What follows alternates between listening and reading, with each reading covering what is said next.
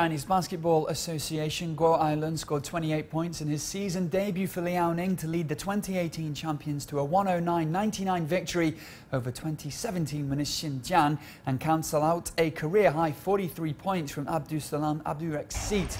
Zhou Qi sets up Guo for the first basket of the game, a three-pointer which signals his return from injury as well as his payment for a fine for breaching league sponsorship rules, which was cut down to 650,000 yuan on appeal. Xinjiang struggled badly in the opening minutes of the first quarter before Abdu-salam's triple from the wing closes the margin to 7. But Liaoning remain in control. Guo stops and pops in the lane to rattle in a jumper with 10 seconds left in the period. Early in the second, Guo dishes to Zhang Zhelin, last season's top young rising star, pulls up for a three from the top of the key, and that pushes the lead back to 7.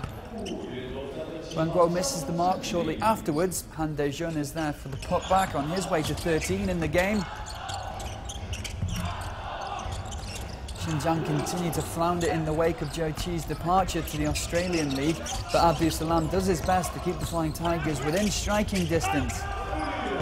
In the closing seconds, Yu Dahal finds Tan Tsai Yu for a three, which trims the final margin to 11. But Yangming's Leopards hand Zhang Zhelin's side a fourth defeat in 5 to open the new season. So elsewhere, last season's league MVP Wu Qian and rookie Yu Jia